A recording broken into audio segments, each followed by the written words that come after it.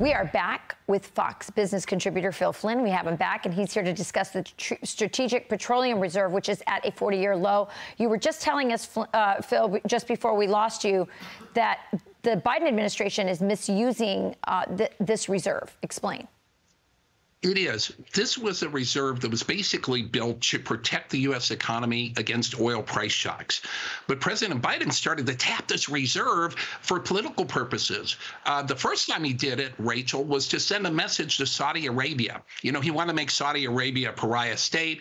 And when Saudi Arabia didn't do his bidding by raising production, he released oil to send them a message. So that was purely political, and it backfired. It probably led to OPEC production cuts that have kept global supplies low and kept prices high. And it's also hurt investment because people don't want to invest in U.S. oil if the government's going to intervene in the market.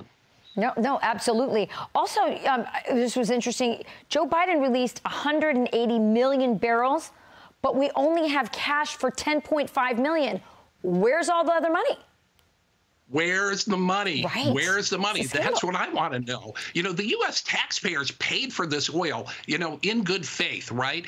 And the government, it seems like whenever they get their hands on some extra money, you know, they can't keep their hands on it. They have to spend it. You know, in fact, you know, the Biden administration at one point was bragging, well, we sold oil when prices were high and we're going to buy it back low. Well, that's only good if you can actually do it. If you don't have the money to buy it back, you're going to keep inventories low. And the chances of a dramatic price spike that can hurt Americans is a lot higher. Let's play a game, Phil. Let's guess where that money went. I call Ukraine. What do you say?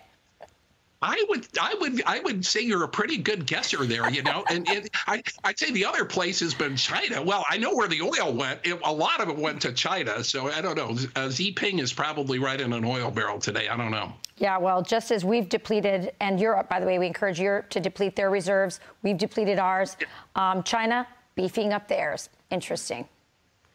Yes, it is. And I'll tell you this, you know, I mean, I want to go back to rebuilding the reserve because it's one of the best deterrents against our neighbors. Great job. Thanks, Phil. Always insightful. Best person to talk about this issue with. Thanks so much for joining us. Thank you, Rachel. You got it.